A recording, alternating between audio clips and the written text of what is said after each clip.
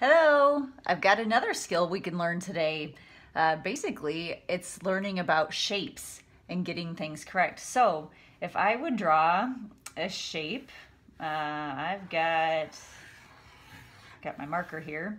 What I need to do, this takes some skill to draw. If you would split this in half, say we would have a line here.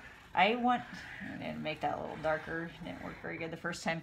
I'm going to try to copy that exact same shape on the other side. So that's where, see, takes some good practice.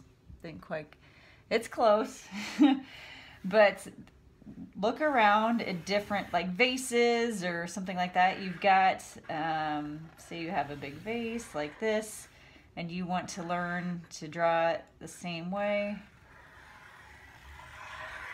See, if I would get out a ruler and measure this, this is not the same, right? You can see that got a little off, right? So if I would come back here, that would probably be a little bit closer.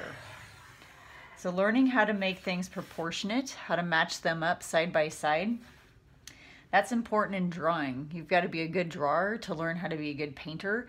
So some of these key skills will help you grow. Let's see here. So let's do another one. I think here, a common shape. I'm wondering if I came out, challenge myself here. If I did something, same thing. If I was drawing a butterfly, not quite equal. So again, it's just a good exercise. Keep working. Try to get both sides equal. Where you've got this side is the same as this side. You can obviously see here, this one is not the same. So I've got some practice to do. I've got some work to do to make sure that both sides are equal.